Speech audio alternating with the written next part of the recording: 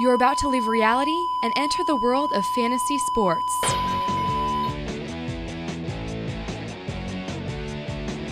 And now, from the Sports Center in East Hampton, New York. Sports!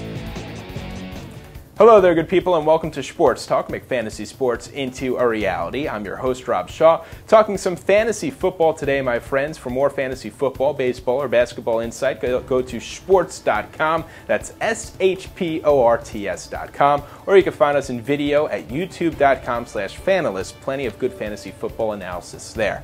All right, let's talk some football for this upcoming week. Plenty of games on Turkey Day, so we have to get ready. We'll start with the Sports Talk stock report, and the first player moving up in value on the Bull Report is none other than Steve Slaton, the running back over for the Houston Texans. Now, the rookie has been a little banged up recently and also saw some of his opportunities given to Ahman Green. But Green is now out for the season, which means Slaton's going to have a chance to get about 15 or more carries per game. That's a huge increase in his value. I would start him from here on out. Steve Slaton is moving on up these days. Next up with the Bear Report, a player moving down in value. This is a short-term situation. Thigpen having a great run right now for the Kansas City Chiefs in that spread offense, even with Larry Johnson in the backfield.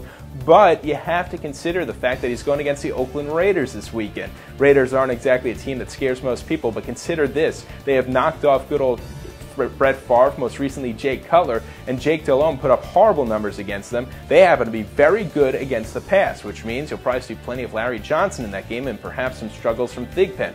Keep him on your team, just put him on the bench for now, but definitely bench him this week, start him next week. Next up, we're talking about the Traders Report, and a lot of people are active on Leon Washington of the New York Jets. And right now, as much as I love the guy, I think that he's a little overrated. He's better in reality than he is in fantasy. Why? He gets very limited opportunities when it comes to the offense. The guy does plenty of special teams work, and he also does have a couple of big plays once in a while. But when you're talking about a guy who gets single-digit touches per game, there's only so much that he can do for your fantasy football team. You're better off with a guy like Kevin Smith, even Cedric Benson, who's going to get the ball 15-20 times a game, and more importantly, would get the ball at goal line opportunities. Well, my friends, that is your Sports Talk stock report. If you have any questions particular to your fantasy team, go to our forums. That's at shports.com, shports.com, or again, always find us at youtube.com/fanalist, where you'll find many creative and talented fantasy football experts.